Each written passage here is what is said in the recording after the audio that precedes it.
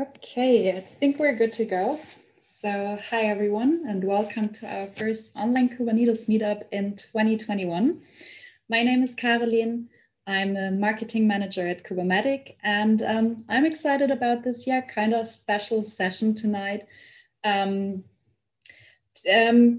we decided to make this a little bit more interactive instead of just rather having a one-woman show and just going through the presentation slide by slide. So we decided, to make this a little bit more interactive and to provide you with some space for your own ideas and contributions on how to get involved in open source. I'm very happy to welcome Divya. She will be guiding you through this session today. She will be moderating and answering your questions.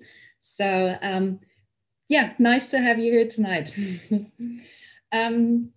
All right, before we get started, I'd just like to say a few words about Kubermatic. I think some of you might know us already since we are hosting a few meetup groups here. But for those of you who haven't heard about Kubermatic yet, just here now a rough overview. So at Kubermatic, we develop enterprise-grade software solutions and provide professional services and support to safely navigate and accelerate the cloud-native transformation. And in strong commitment to make Kubernetes as boring as possible, we want to empower IT teams worldwide to fully automate the management of hundreds of thousands Kubernetes clusters across any infrastructure. What else might be interesting? We are a remote first company with a team of nearly something over 60 employees at the moment across Europe and the whole world. But nevertheless, our heart is beating for Hamburg. So we have a headquarters based in this beautiful city in the north of Germany. We are very proud to be the number 6 of the top committers to the Kubernetes project. And what else? Our products are open source and freely available. So if you're interested, if you want to find out more, check out our GitHub open source projects. And I think that's enough marketing stuff for today. Now handing over to Divya to start the session. So hello everyone, and I'm really glad that all of you could join today. And to be honest, I'm also a little shocked that so many folks are joining in because for a lot of folks, it's late after their respective work hours. And I'm, pretty astounded that folks have had the opportunity to join in and, listen to me speak about this open source. But before I get started with my introduction and the session at large, I just want this to be as interactive as possible. There will be no slides, and that still is my promise. But should you want to speak and respond to questions or ask me any questions, please use the reactions reactions button that is there, and there's a raise hand section there. Please use that, and I'll unmute you once you use that feature. So we are going to be talking about a lot of stuff, and this is to make it as interactive as possible, and everybody should have their opportunity to go ahead and be part of the discussion. So please use the raise the hand feature when you want to sort of chime in or start a sort of discussion on your own. That being said, those are just the ground rules. But coming back, I am Divya, and I work with HSBC in my day job. And over the last year, one of my primary goals was to get involved more in the open source community, primarily because I wanted to understand more about Kubernetes as a product rather than just using it and firing commands and learning how to administrate it. My interest was because of that. And fortunately, I also had the opportunity to be part of a larger ecosystem of cloud native products, which includes Litmus Chaos, a tool for cloud native chaos engineering. And my contribution journey was really not standard, because most of it did not start from, I mean, none of it actually revolves around coding or knowledge of programming languages, to be honest. Um, and why I personally was motivated to conduct this sort of a discussion was on account of the fact that there's a lot of interest around open source, and there's a lot of interest around how we want to get started. But there's, even with the amount of resources, videos, contribution guides, whatever, that's available on the internet, there's still no one-stop shop for everything. There is no one-stop shop for how you can get started based on where you are today. And hopefully from this discussion, you're able to take away some pointers to get you started with the journey, and hopefully sustain that in the longer run towards making more meaningful contributions and building your own community of sorts around you. So that was my motivation for starting, for having this particular event. And if there's anyone who currently contributes to open source, who would like to sort of share their journey or share more their contributions, y'all can use the raise the hand feature, and I can allow y'all to unmute yourself.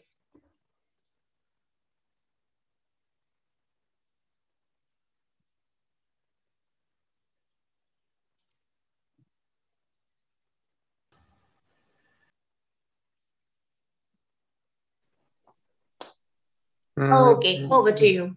Yeah, I just like to ask, because you've mentioned that you work at HSBC, which is, I think, a couple of trillions worth of company and the group, and you adhere to a lot of regulations. And how did you convince your bosses that you would be able to spend working time on contributing to open source? Basically, that is my question. How to get the reasoning done once, I'm working at the big company as well. And of course, there are some challenges that, basically understaffing, so on and so forth, and how to, I don't know, build a case with your employer that, okay, the benefit overweights the cost of my working time, especially when the team is in a bad situation or something like that.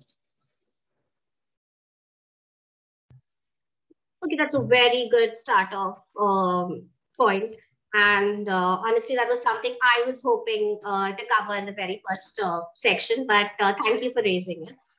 So to be honest, when I start off my open source journey, I really told my manager that I am involved, and I am planning to be involved in this particular community, because we were adopting Kubernetes, and we are the support team for Kubernetes at this point. So that sort of helped give me the weight to the point that I had to make to my own manager, saying that I understand that if you do not want me to sort of do this, but most of what I do is outside of my working hours. It's not during my working hours, but there will be some time spent. Secondly, I also managed to convince him in this way that we had an honest discussion about this, saying that we are going to be adopting Kubernetes, and I am interested in learning more about it as a product, rather than just, like I said before, hitting commands, creating clusters, doing the configurations. All of that is normal. Like, everybody can learn how to start up a Kubernetes cluster by just referring to a website. But what are the rational decision-making processes behind the conception of such a product? What makes it into the product, and why does it become a part of the product is something I wanted to understand. And honestly, when you are onboarding, we had already onboarded, and this support uh, was just had already been, sort of given to us. So when I said that I want to learn more about a product that we were already supporting, and I wanted to learn about it from a holistic perspective, my manager was really okay with me going on board. And the very first sort of contribution was not even technical. To be really frank, I actually was part of a community day back in 2020, and that's before the virus actually. And I'd heard a lot about chaos engineering, and I was very interested. I was like, this sounds like something I'd really be interested in. So what happened was that I got interested. I started learning. I started figuring out stuff on my own machine. And I was like, I want to give a talk about this. And I went ahead and asked my manager. I said that this is not going to be doing anything with with the stuff we support right now, but I want to demonstrate stuff that I am learning. And is it okay with you as team of a huge company for me to go ahead and do this? So there was nothing personal. I mean, not personal. There's nothing that we work at HSBC that was spoken about. But I was able to convey whatever I learned as part of my journey in chaos engineering in that conference talk. So I spoke at KubeCon last year, and it's been one of the best experiences so far, even though it was virtual. But yeah, this was basically the sort of summary of how I convinced my manager. Does that answer your question? Just too verbose, I'm sorry. Yeah, because I've experienced something different. Basically, the reasoning of the manager basically was, I don't know, yeah, how is this would be helpful, to the company, especially when we are in the situation. I was hired as the software engineer, and of course I already had knowledge of the Kubernetes. It was planned to migrate, and basically the expectations from the managers are, yeah, you spawn the Kubernetes clusters with Terraform, so on and so forth, a lot of technical details. I already have known that, yeah, and how to convince, especially when they see a lot of value of me working on specific business goals, and switch that to the open source, like how to convince. That was maybe that is a clarification of my question. Yeah, this is hard for me, at least to reason with the manager, because I honestly do understand their standpoint on that. Absolutely. It's not that sort of it's not a sort of decision that we as individual contributors can foresee managers approving easily, but it takes a lot of convincing. And honestly, for me, it was not as difficult because we were already sort of starting off with Kubernetes support, so it was easier for me. And honestly, that's one of the reasons I am part of the community today, because without that support coming in from your management, it's not really easy to sort of get into open source contribution. It doesn't mean that I speak about stuff as what I do at HSBC, but it does give me the opportunity to work on stuff other than just my work stuff. So it gives me an exposure to other community related affairs that I wouldn't typically have exposure to had I just sort of gotten into my technical bubble. So yeah. Yeah, thank you very much. Thank you very much for your answer. Thank you. So anyone else? There's a couple of things I thought was important, Suresh here. Companies usually have some sort of a contract. A lot of large companies, at least, that you don't work on open source products. which are directly competing with the products you build. As long as that doesn't come as a direct competitor, you're okay to contribute and do what you want. That has happened. So you can actually sign those contracts that you're not working on projects or open source projects. I worked at Sun before the acquisition from Oracle. Oracle also had the same thing. Back while I was living in Prague, there was a group of engineers in the Prague office working on a open source microkernel, but they already had Unix as part of the main operating system, but they were not competing in the same category of supporting large hardware. But this was purely academic and to help students learn operating systems, contribute to projects, and understand how the open source code base works and evolves. So it's very important. The second part I want to know, this is just purely anecdotal evidence. So I'm not saying it's something which I know for a fact, but a lot of large companies like HSBC or any other large enterprises do have a vested interest in supporting open source projects when they embark upon larger effort in moving to a specific technology.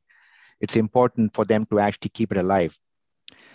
If you don't have enough community people supporting those projects and putting code back in, you lose support for it, which means that it's a cost that you embark. Let's assume, I'm not saying this is going to happen, but if you chose a open source framework to support your infrastructure and 3 years down the line, the community doesn't pick it up and you lose support for it, all the effort and resources you spent on it goes down the drain, which means you have to start looking at something new to have something alive.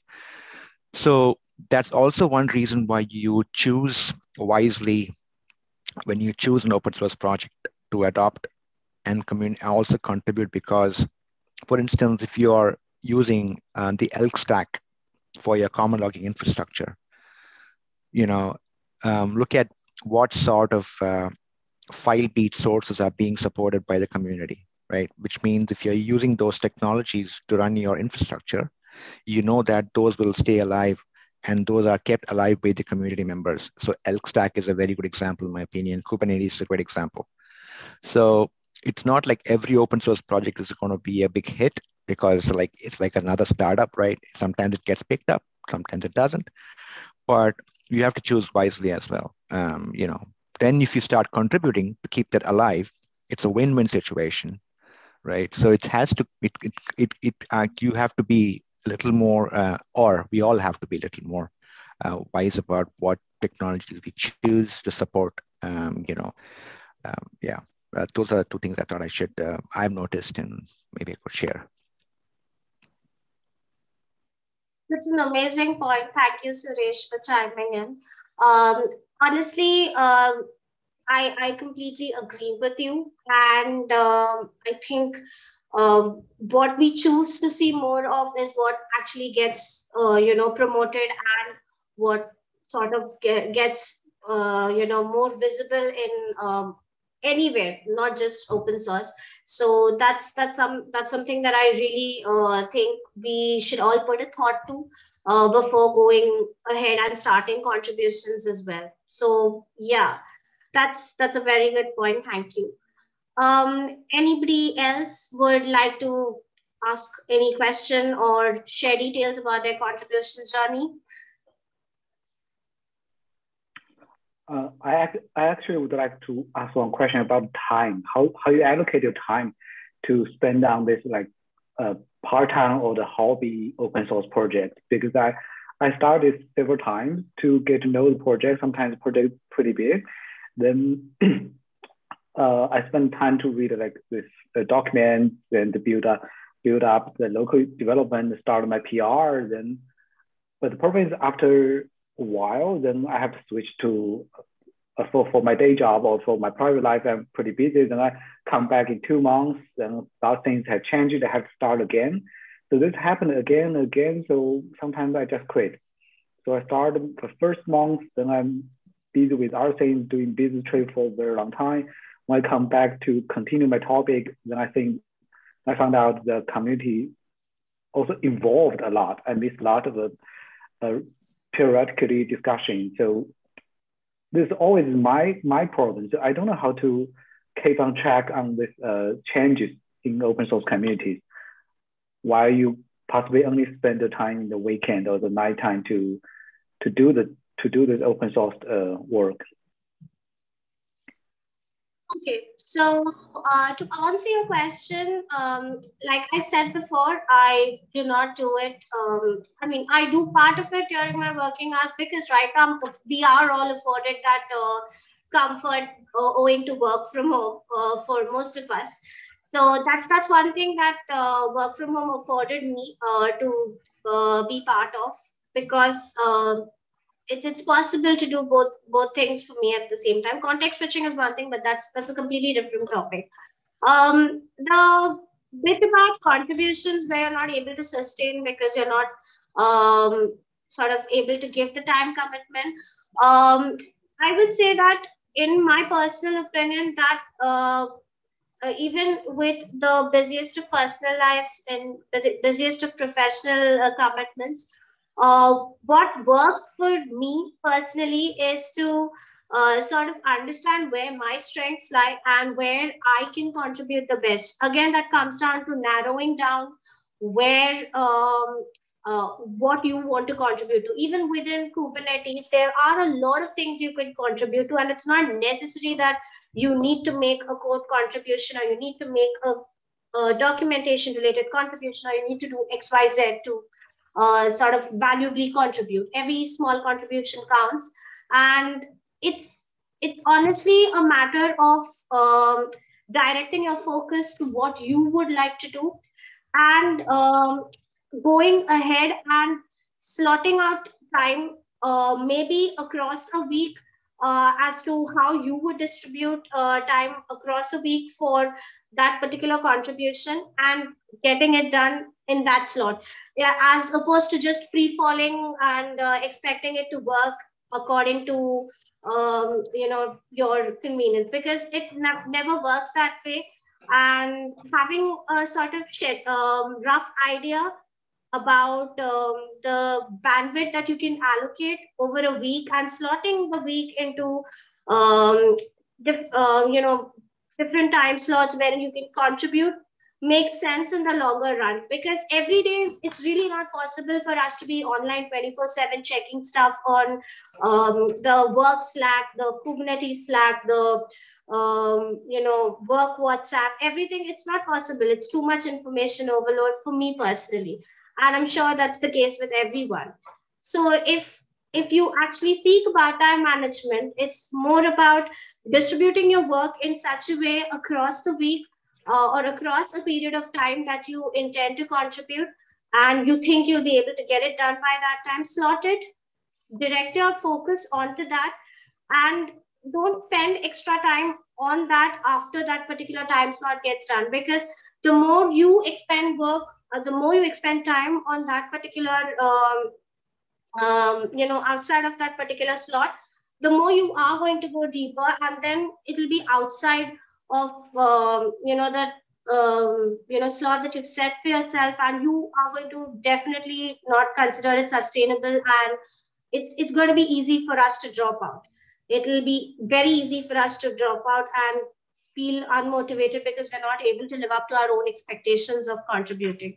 So the best way in this case is to slot it out across a period of time, judge what you're firstly going to do, and then go ahead and do it, because there's honestly not a lot you can say, because for personalized guidance and all of that, it's very difficult, given that no 2 days are ever going to be the same, and no, forget about days. I don't even think the hour that has gone and the hour that is going to come is going to be the same. So it makes sense for you to have a very rough plan about what your focus is, and to sort of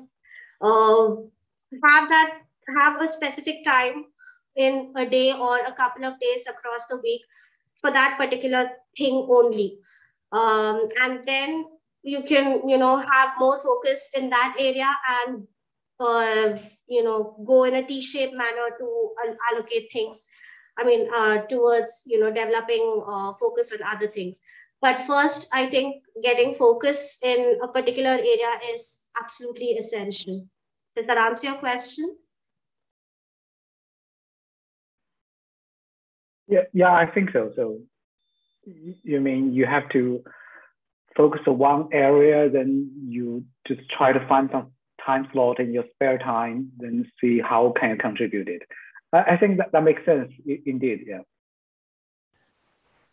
Maybe I have a small addition.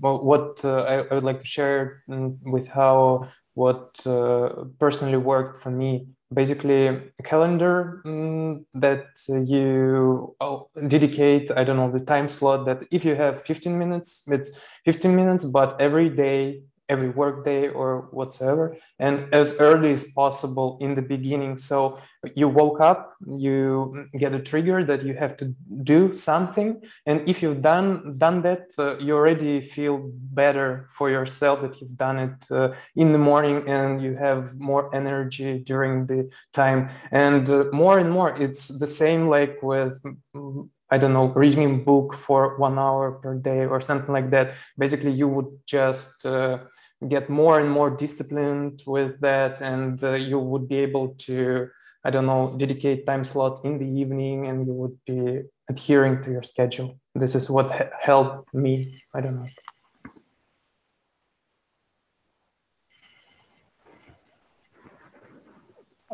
So that means you do that in the morning, you mean?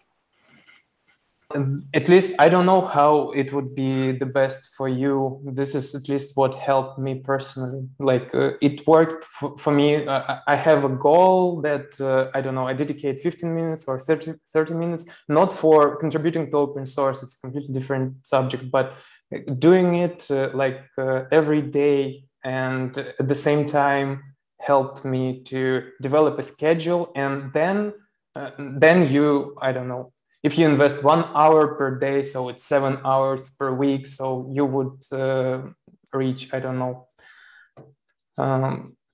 hundreds of hours in a year, so on and so forth. Yes, that's right, yes.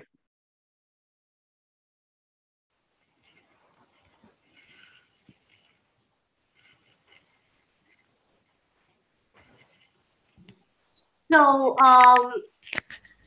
if we do know where we can allocate and where we choose to allocate, we probably all have stumbled on this problem as to where to begin, because that's the problem with Kubernetes, or actually any open source project, to be honest. The ecosystem is largely not, I mean, it's documented well. That is not the problem, but the problem is more around how to navigate it and where to begin. So when I started off, I had a lot of help with respect to the, navigating and hand-holding into a particular community. So I spoke to a lot of members and understood my strengths. I mean, strengths I had to ascertain for myself, but understanding where I could effectively contribute was something that I ascertained after speaking to a lot of members. And I think that's something I would like to understand if folks are actually contributing. Is there some sort of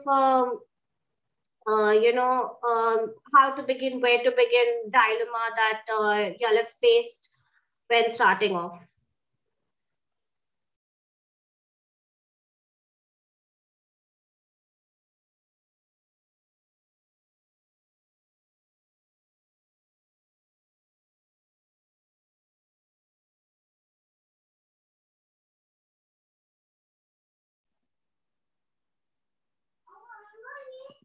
Could I say something, please? Absolutely.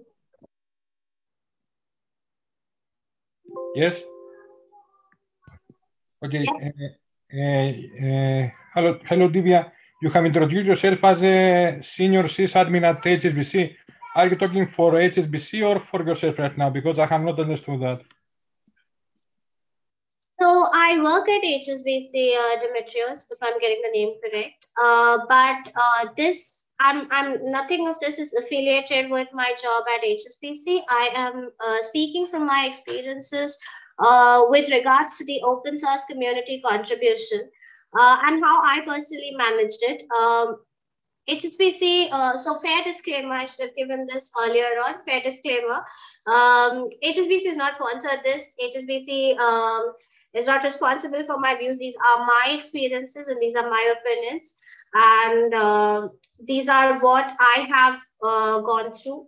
And I hope to share, and what I aim to get out of this discussion is better clarity for all of y'all to get started with open source community contributions. Does that clarify your plan?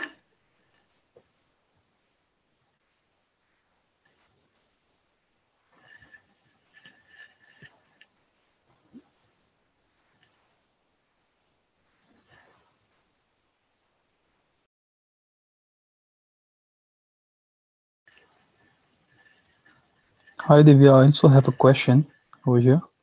So can I ask now? Sure, please. Yeah. So once you get started with contributing to the open source, and there could be some situations where you face difficulties, or there is a problem like you have taken up some task and now you find it difficult to finish it off. So how do you communicate with the members or with other colleagues in this project or in this open source community thing? Okay, that's a very good question. And honestly, one of the things that I was looking to cover. So when I hit a roadblock, and honestly, when I started off, I hit a roadblock pretty soon, given that I was pretty much a newbie to a lot of the things we were talking about. So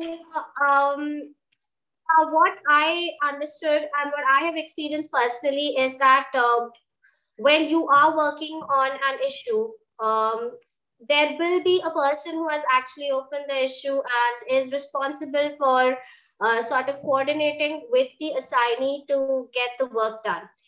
And coordinating not necessarily in the sense that you will be asked for a particular date and time when you're going to be completing it, not in that way, but the person that I reached out to in all of the contributions that I have done is the person who has actually raised the issue. And it can be over the PR, but normally I find it more effective that we get on board the not necessarily a Zoom call, but we have that one-on-one interaction either on Slack or whatever whatever the chat format your open source project uses. So that is one thing. Second thing is obviously PR is a very good way to interact, and getting on board the Slack channel is also great. But if you want a wider attention, you want a wider area of attention and you want more people to understand and help you, my best bet would be to join the meetings that are there for that particular focus group. So every issue or every sort of every issue that is raised on GitHub, specifically for Kubernetes and Litmus Chaos, the two projects that I work on, they are tagged to different special interest groups or focus groups, as you may call them, within the community.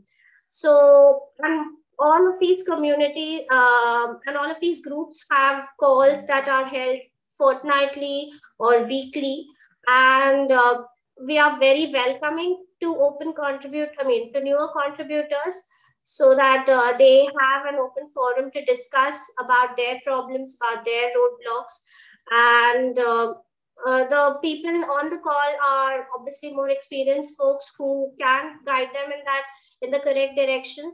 So that is another way that I personally found helpful when I started off, because like I said, I was completely new to Kubernetes, and moreover I was really new to GitHub and the version control system, because I was not a developer, so to say. I did not use GitHub in my day-to-day job. So the learning curve for me was very steep.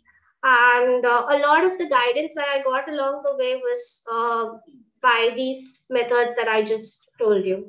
Does that make sense? Does that clarify your question? Yeah. So basically, when we take a task or something, then we are not on our own self. There will be someone who is more coordinating and who will also help in throughout the path. Yeah. That typically is the case, because folks who open issues, or folks who are actually responsible for making any sort of changes to the existing packages, are typically more experienced folks, and they are the ones who are responsible for tagging an issue and labeling it across the special interest groups, or whatever that I was talking, the groups that I was talking about. So that is done at least in the two projects that I'm part of, and I've also noticed it in Python. So I think that's a very widely used format across open source projects, that people have better visibility as to where and who to reach out to. So you're never quite alone in this regard, I guess. And that's, yeah. And one more point, that when you started, you said that you want to understand Kubernetes as a product and not, also like a technical terms. So what do you mean by the Kubernetes as a product? Like, does it go in the direction of marketing or promotion, something like that? Or it is more into how it integrates with the system? No. So honestly, what I wanted to understand was, when we are talking about every Kubernetes version, there is a decision-making process that goes on behind the scenes. That's not very well, I mean, it's well documented for folks who know about it, but it's not so widely available on the, as common knowledge on the internet. Like, it's there on GitHub, all of it is there, but it's just not something that everybody is aware of. So what I wanted to understand was, when a Kubernetes version is released, what are the considerations that go in, and what are the decision-making processes? What are the exact, coordination processes that go into effect once you decide that particular release is going in? And I wanted to understand it from a holistic perspective, because I have been part in my previous job of release support administration team, and I was curious about the product as a whole. So that is one aspect. Second thing, obviously, community is something I was curious about, because it's kind of stunning to me that there's no contractual obligation here to contribute. Whatever you do is voluntary. So I wanted to see how the governance and how the policies around such community, functions. Because it's very easy when you have contractual obligations, that stuff is there in black and white, and you know that you are obligated to do X, Y, Z in this time at this place, and you are expected to deliver so and so. But when you are actually not doing, when you actually have no obligations whatsoever, this is all of just a voluntary exercise. How does that work? And that's sort of, those two are the main reasons that got me, started on my contribution journey. Make sense? Yeah, thank you. Don't mention. And maybe, sorry for, I don't know, asking too many questions. Do you participate in the Hacktoberfest from the DigitalOcean? Basically, it is an event that happens each October, and you basically optimize your GitHub repositories for the first-time contributors. Like, do you participate in that, and what's your ideas on the subject? So I personally have not participated in that because, to be really honest, I was aware of it as a thing that was there, but I was not sort of. I had a major imposter syndrome that I would not be effectively able to contribute, and it sort of never goes away. It's something I've learned. So Hacktoberfest is something I've never really contributed to, and my plan is to actually was actually to start contributing last year, but as fate would have it, I flipped onto the other side because I was part of a project that sort of had Hacktoberfest, was participating in Hacktoberfest. So you could say that I participated, but from the other side. So I didn't get a chance to contribute, but I was one of the folks that was there on the reviewing and approving side for pull requests to the project. So I was on that side. Unfortunately, did not get to contribute to anything. Does that make sense? Sure. Yeah. Thank you. Hey, I've participated both as a maintainer and as a participant in Hacktoberfest. This year was a little bit funky because there was a strong spam presence just before it started. And so we had to change the infrastructure slightly. As a maintainer and a participant, it wasn't that hard to change to accommodate that. I personally, come from an open source background. I worked for Red Hat for a long time. I'm very privileged when it comes to open source participation. It is my job.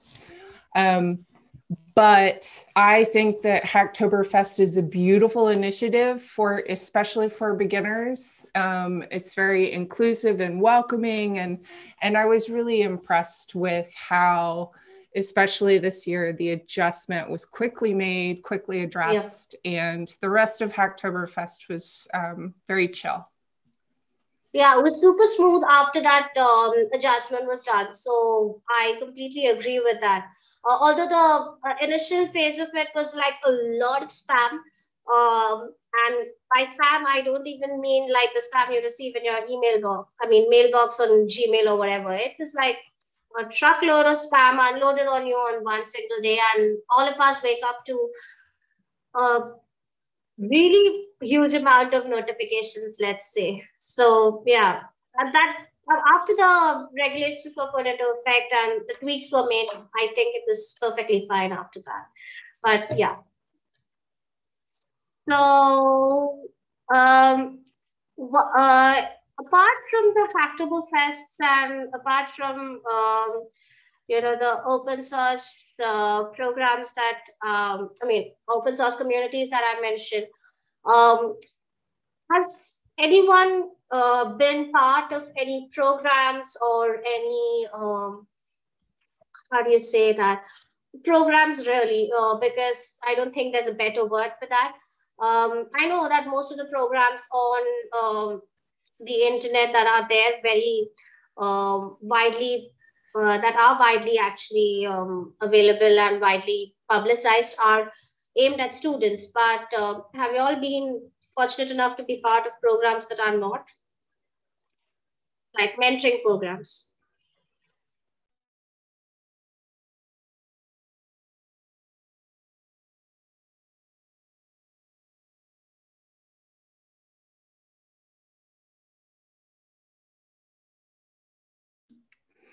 I'm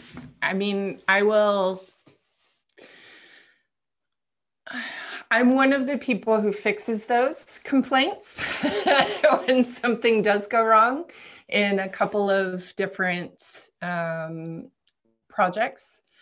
But it's not uncommon for there to be bad experiences in a mentoring situation.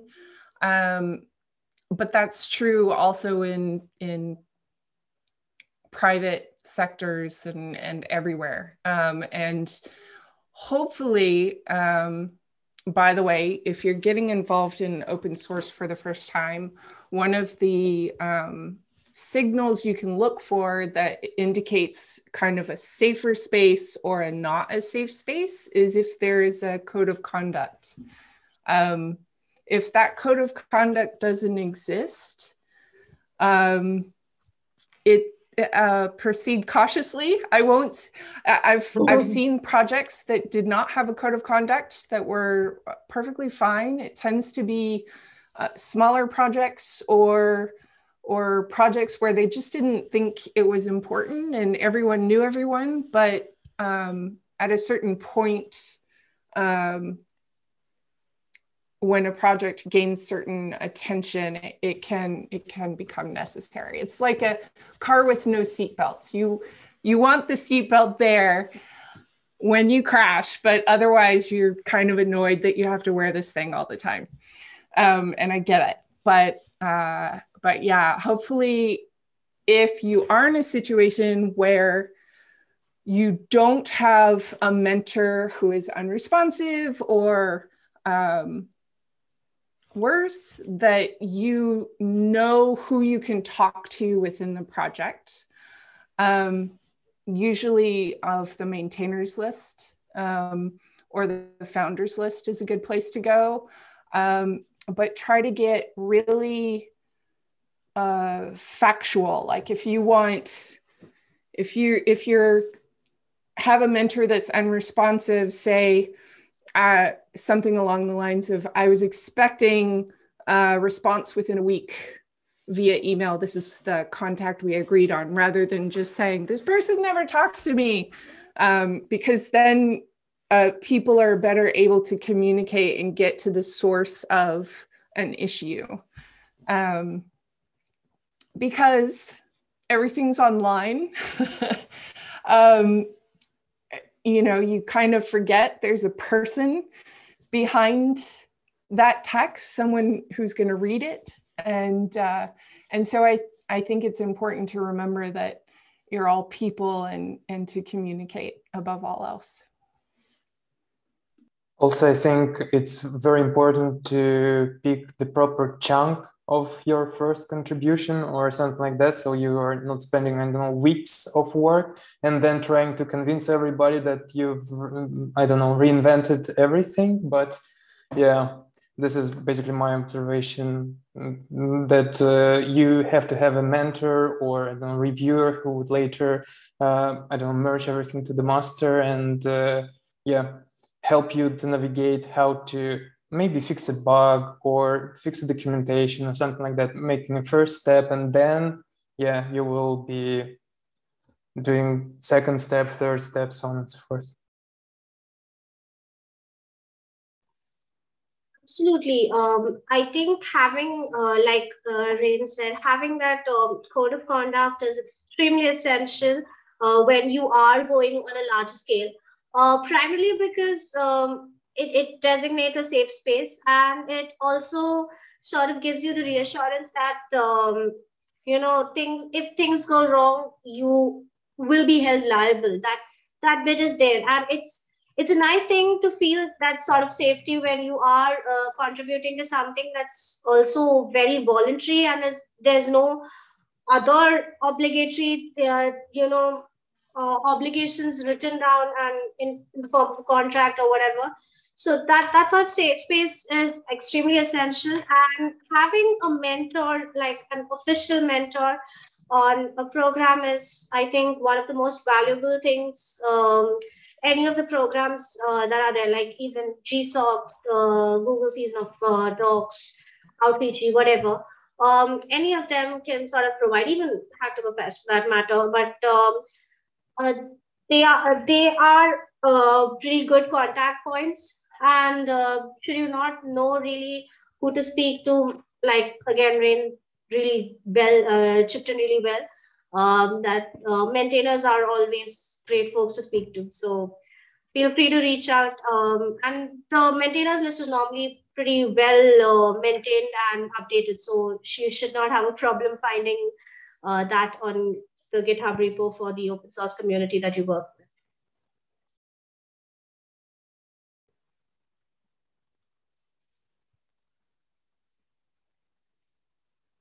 So when we speak about mentoring programs or anything in general, there's this common, imposter syndrome is one way to put it, but there's this common thing that goes on in our heads that we're not really, cut out for contributing to open source because we don't have XYZ knowledge. And that's something I battled with because I, as aforementioned, was not really proficient in programming. And being a systems administrator, senior systems administrator for maybe 8+ years of my career, it wasn't a great place to start from at that point because I had basic programming knowledge from my graduation years. And imposter syndrome is unfortunately not the greatest thing to have when you are trying to start out something new. So how, I'm curious if folks are, contributing right now and, have gone through that. How did you all sort of get through this whole situation?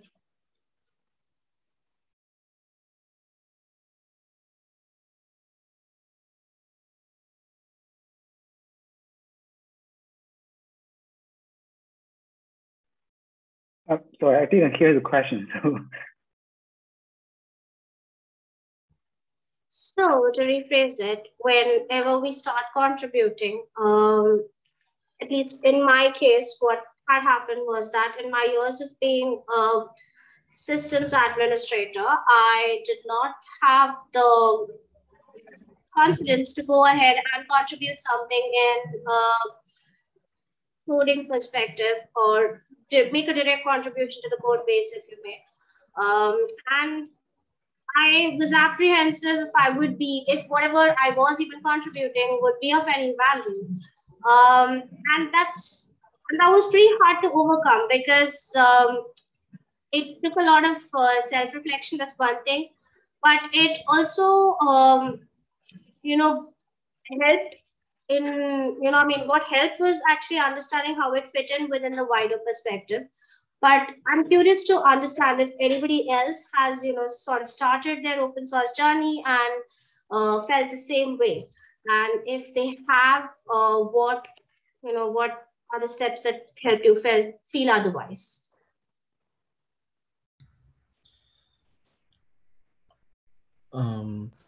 Yeah, so there are, again, anecdotal disclaimer.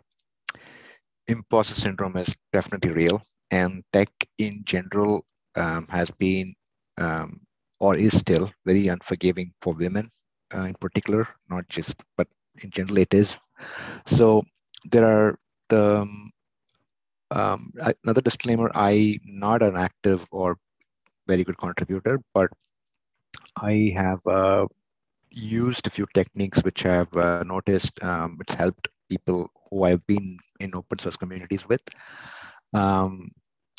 find partners who are champions of, who know you well, or try to, there are two things. One thing is attending meetups regularly, so you gain some familiarity with people.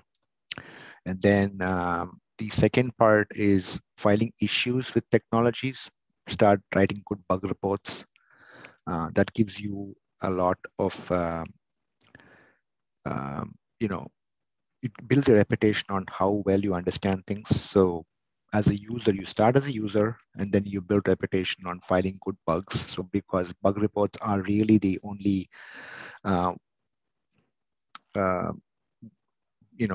sort of pros available on how much you know about something.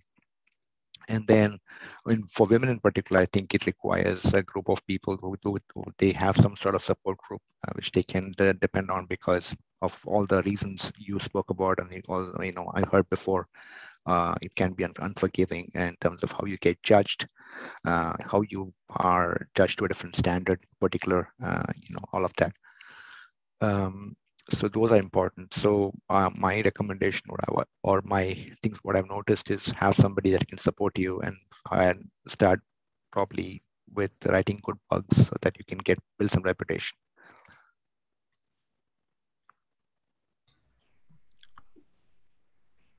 Yeah, also to probably extend.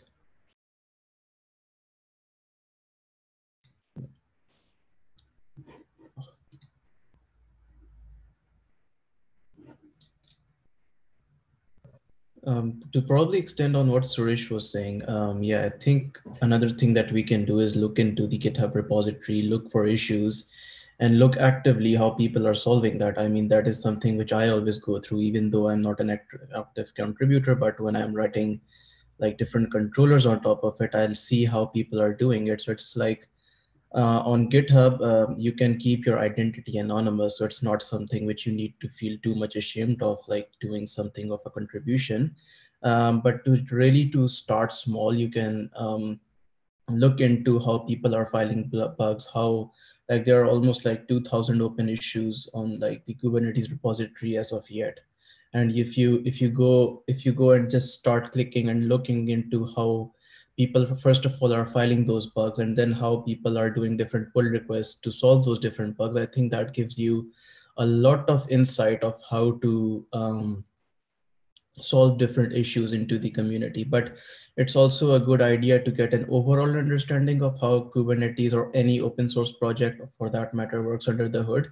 And then of course, like as you said, Divya, that how just pick your pick your area of interest and then contribute accordingly. Yeah.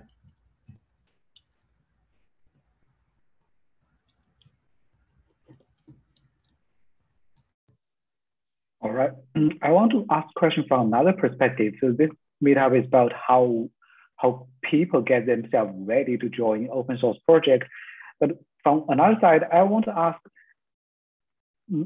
not so many open source projects, even a famous one with a lot of people participating in the project, and are organized in such a way that easier for new member to adopt the task, get started in the project.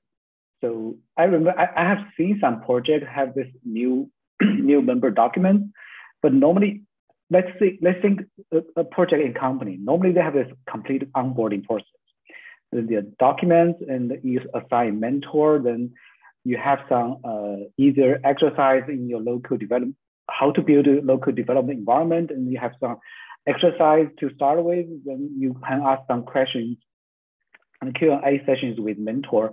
But I don't usually see open source project has such a thing. Like, as I said before, only a few open source projects I have seen, they have this like new member document. So where you can start. So sometimes I ask, how can I start? Then answer just simply say, oh, we can pick up some issues, start with, then you can do this, then that. Then I think this is not, it's not so, I'm sorry. This is not so easy for new members with different background to participate, to join the open source project. Absolutely, I think that was one of the roadblocks I faced when I started off, and that was not also. That's also because I think when we start off, to be honest, we rather than diving deep, we dive in a breathwise fashion. We try to look at as many things as possible rather than sort of looking into one thing. So when I started off, I made that mistake. When I started off Kubernetes, I also wanted to do 10 other things. And I was like, okay, this also sounds interesting. That sounds interesting. This sounds interesting. And honestly, all of them had contribution guides.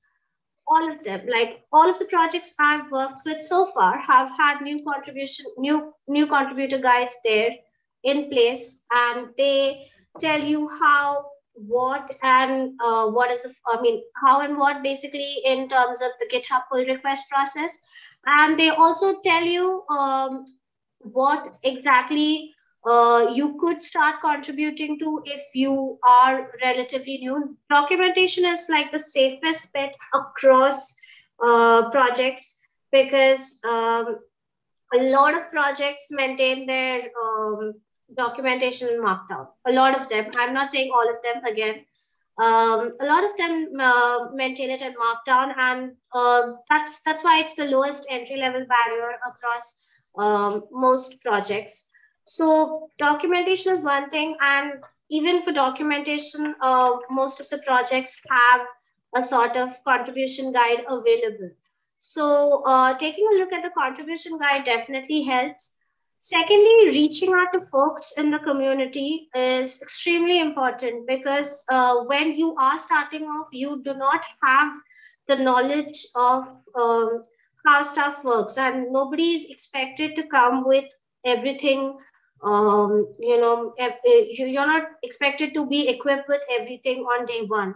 So one of the things that I think helped me was, reading through the contributor documentation after actually someone pointed it out to me. I did not find it myself because I did not take the time to actually invest, and I not invest the time really to actually research and see if there's a documentation for it. And once I read through that, things were a little simple. I'm not saying, I went from 0 to 100 on the very first day. But stuff was easier once I started, once I read through it, and once I figured out where I could effectively contribute. But with respect to entry-level barrier that does exist, because even with documentation, you're expected to know Markdown.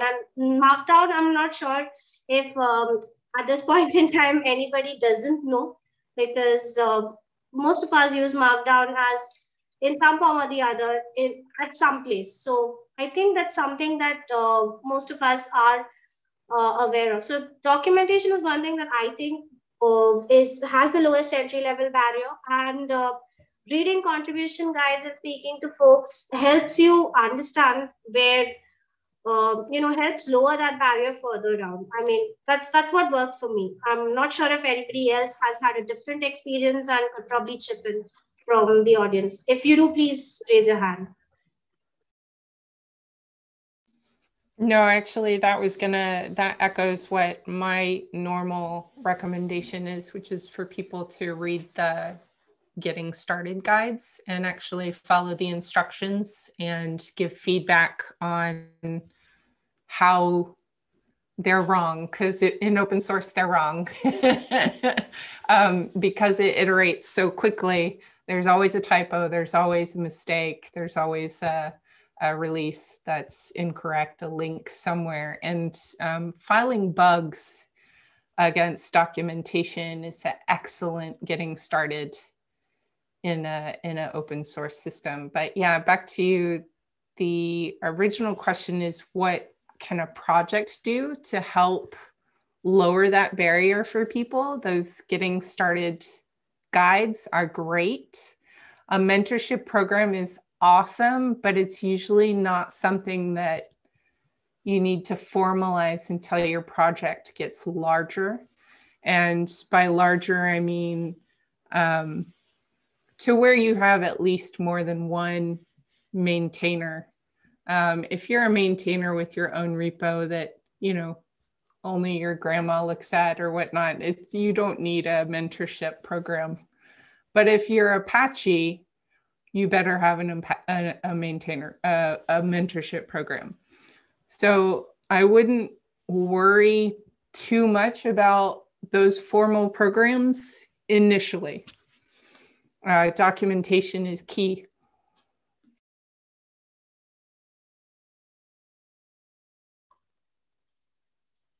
I've got to run, but thanks so much for this session, Divya and Kubermatic. Thank you. Thank you all. Sorry for interrupting now, but we are running out of time. Thank you very much all. Thank you, Divya, for sharing your experiences and for providing so much insights with the community. I think that was very helpful. I think people still might have a lot of questions on how to get involved in open source, how to lower the barriers. I'm quite sure, Divya, they can reach out to you directly to go through their open questions with you. But for now, we need to stop the session. Thank you all for joining, for contributing, and for making the most out of this interactive session. That was quite nice. Yeah, have a nice evening and see you all soon. And by the way, we recorded the session. I will upload it to our YouTube channel, so you can watch it whenever you want to again. And yeah, that's it. Thank you. Thank you. Bye, guys. Thank you. Nice evening. Bye-bye. Bye. Thank you.